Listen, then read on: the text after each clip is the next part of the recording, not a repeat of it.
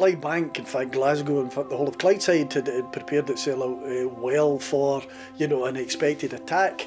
But what was so unexpected was the fact that you just concentrated in a small area, and the small area that they concentrated on was the town of Clydebank. Over the course of 2 nights, over 400 bombs were dropped in an area which was barely 2 square miles. But most of the damage was caused by incendiaries, which were small bombs.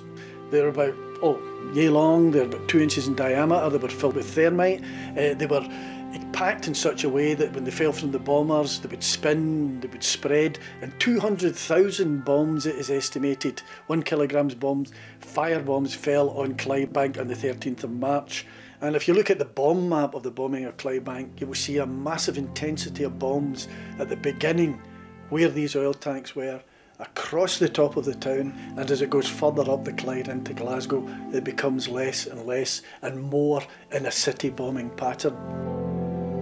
As an artist, you sense things. I know that sounds kind of pretentious, but you know, sometimes you make some of your biggest decisions in life by instinct. And this was early 1980. I thought a lot of the Blitz generation were aging. They would soon be gone. And I wanted not to deal with the mechanics of, you know, the blitzing. The history had been written. Everything had been documented to a great degree. I wanted to actually just go and ask very ordinary people, just ordinary citizens of Clydebank, tell me your story. The exhibition will not be about the artist's view of the world. It'll be about your view of the world. I'll be the conduit. I'll take your story and I'll deal with the raw, brutal emotions of what you felt, and I'll put that into images, which is a daunting task.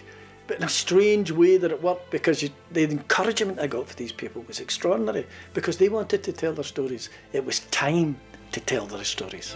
It took me about 4 or 5 years to put it all together, and it was actually quite a harrowing thing to do, but very cathartic for the people who were involved in it. It was quite amazing. They accepted it and they took ownership. We're looking at abstraction here. We're looking at art at the heavier end of the viewing spectrum.